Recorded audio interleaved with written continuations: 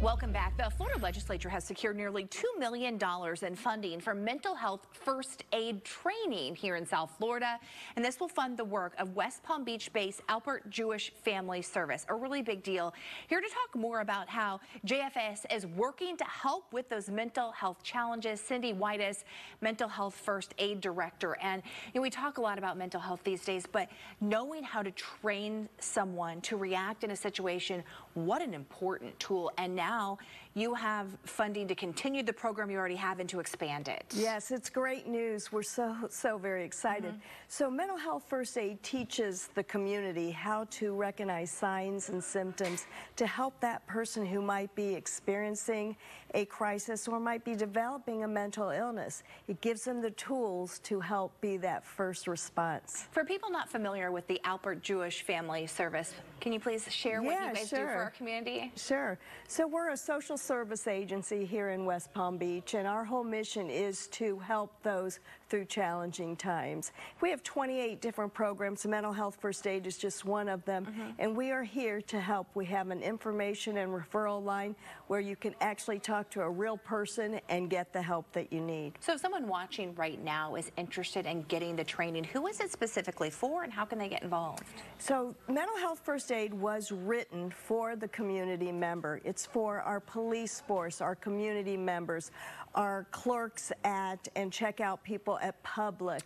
It's anybody that lives in the community. Our goal is to make a safer community for all of us to live in. And so, perhaps it's someone watching who owns a business where you do deal with people from all walks of life.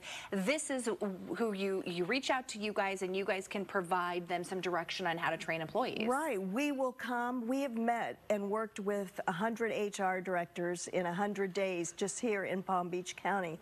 And with this new legislature that we secured the funding for, we can expand to several different counties.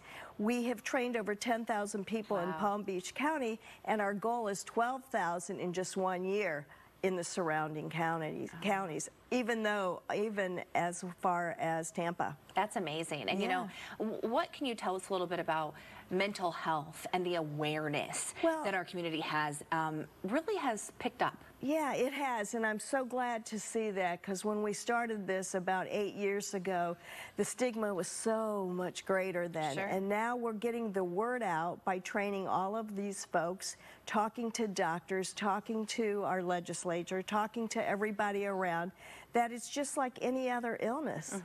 Mental illness is just like a physical illness. Here's some things that you guys talk about. I'm assuming risk factors and warning signs. You understand how to look for those, information about depression, anxiety, trauma, substance abuse, and then you talk about a 5-step action plan to help in a crisis. Yes, this is Algee, A-L-G-E-E, and he represents our 5-step action plan where we actually learn how to listen non-judgmentally, how to reassure versus give advice, and how to assess the situation to make sure it's safe for you to approach as well as their safety. So we practice lots of skills during the class. I invite everybody to take it.